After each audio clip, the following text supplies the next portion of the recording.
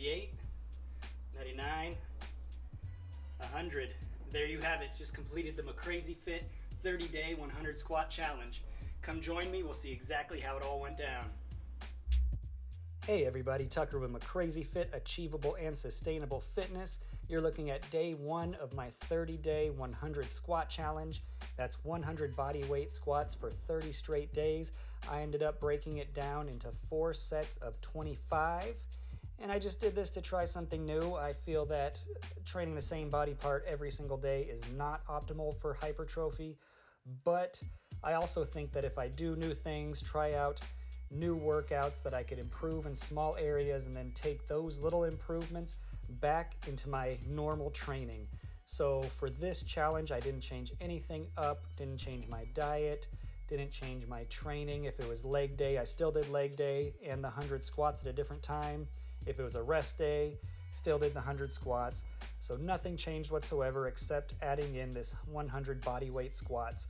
The hardest part for me, other than remembering to do it each day, was that for the first 2.5 weeks, it felt like my legs never really recovered.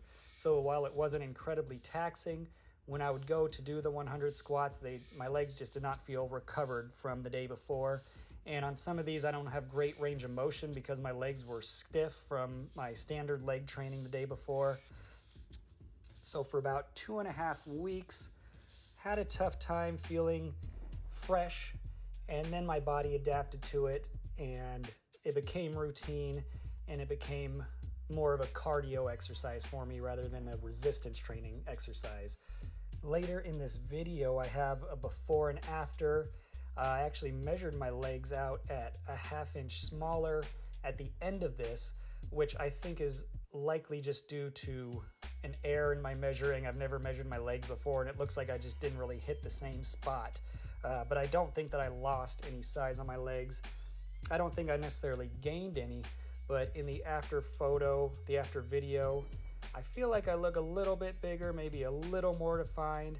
I was also a little tanner as it's later in the summer, and I did continue my standard training, so I could have made a few gains throughout my standard training. But as I went on in the challenge, as I said, the endurance kicked up, so I think I did gain endurance throughout this challenge, and that endurance gain will be something I'll be able to take back to my standard training. Hopefully pump out a few more reps with weight on my back and get some good gains in my legs. So there it is, 30 straight days of 100 squats. I have the 30-day 100 push-up challenge coming next. Looking forward to seeing what happens, so subscribe to the channel so you don't miss it, and join me anytime you want to get McCrazy Fit. These days and nights are crazy lit. I stay inside and stay legit, but notify my phone. I click and play that vid on McCrazy Fit.